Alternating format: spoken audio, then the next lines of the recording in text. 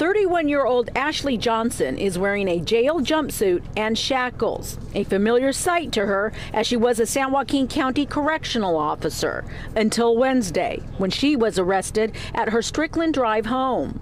Johnson, along with 22 other people, were arrested as part of a gang sweep in San Joaquin County. It is a singular message from all of us that the shootings and gun crimes must stop. At a press conference yesterday, Stockton's police chief says the street gang Northside Crips have been in Stockton for decades. A lengthy investigation shows gang members were buying drugs in Stockton and then selling them in Reno, and then buying guns in Reno and bringing them to Stockton. I see the police and SWAT team come in the house, so I feel shocked.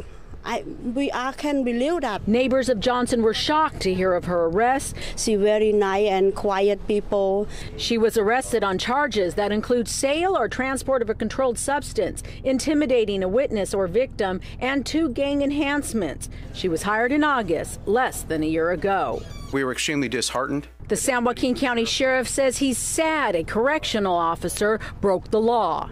But Sheriff Steve Moore does tell us that the department makes very thorough background investigations before hiring. Meanwhile, here at Stockton PD, the department says it will continue its battle on gangs and guns. In Stockton, Melinda Meza, KCRA 3 News.